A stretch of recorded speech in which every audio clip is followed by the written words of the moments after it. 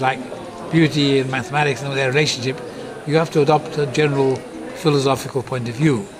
You stand back and you look at philosophy in a general sense that it explains how you can go from beautiful things to finding the truth. And I was saying this is explaining the role of philosophy as a background. It's not directly related, but it's a background. Okay, you've done a theory called Theory K.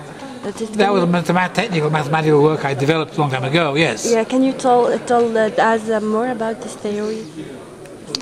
Well, I was trying to explain the answer to one question, and in terms of its relationship with physics, which is only one side of the story, is the classical physics has to do with strength of forces and fields, and this can be understood by geometry, classical geometry.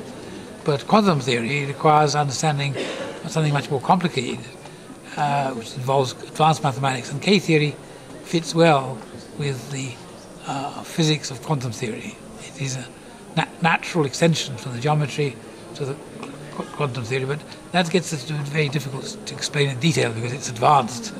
K-theory has more elementary applications to algebra and geometry, which is mentioned by the introduction. When you can't look for the number of solutions of an equation of degree n, you find n solutions.